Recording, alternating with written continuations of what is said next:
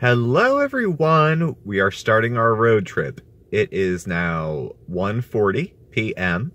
I am in Scranton, Pennsylvania, and I will be driving to State College, which is where Penn State's main campus is. It should be like a 2.5, 3-hour drive.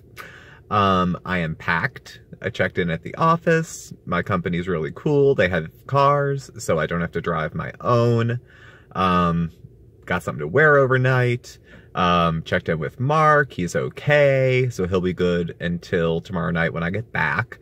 Probably gonna take closer to 3 hours. I'm gonna stop a couple times along the way to have a cigarette and probably use the bathroom. So anything comes up, I will check in with you guys again.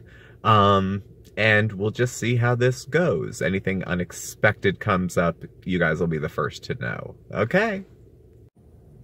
Alright everyone, we're taking a pit stop. I've driven for about an hour at this point. It is 2:36. I have no idea where I am. I'm on the right road, but the last time I looked at the GPS, it said stay on this road for 99 miles. No. I'm on I-80 West, so it's a major east-west artery interstate. So the rigs are real. The tractor trailers are unbelievable. And it's a 70-mile-an-hour speed limit, which helps.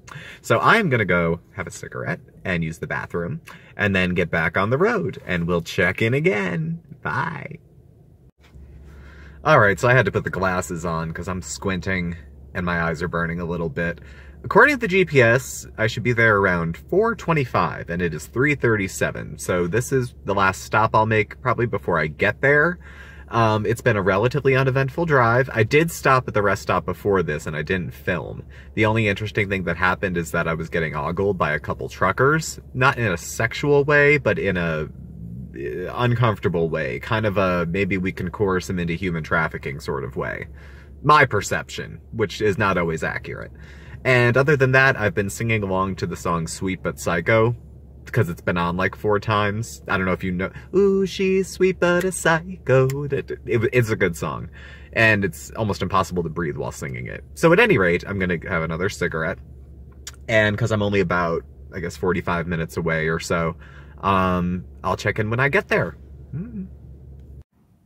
Hello everyone, I just got to my hotel room and I haven't looked around yet, so we're going to explore this together. Now I always start in the bathroom, so let's go take a look.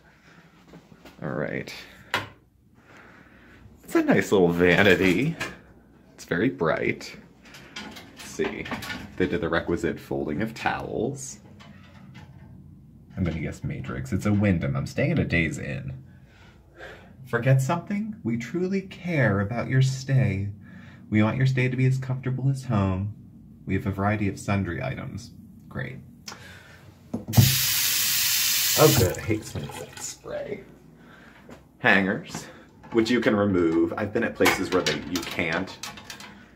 Ironing board. I don't think I'll be using that. Showers, swanky. I don't think it's marble, but it looks like it. This is the only challenge. That is a wonderfully adjusting shower head. Now let me get in the shower here. Okay. Do you see where my head is? Do you see where this is? I have to duck. But that's okay. That's alright, because very generous program is paying for the room. Did they fold the toilet paper? They did. Okay. I'm very easily impressed.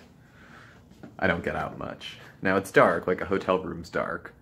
So there's hotel art, it's a leaf. I have a double, so I have 2 beds that I can use. I'll probably take this one because it's closest to the TV. They do have cable, they do have wireless here. I have the little, you can't really see it, that's the tiny coffee pot. What else? Fridge. It's not bad. I don't see a microwave. Or did I? I don't. That's okay too. Ice bucket.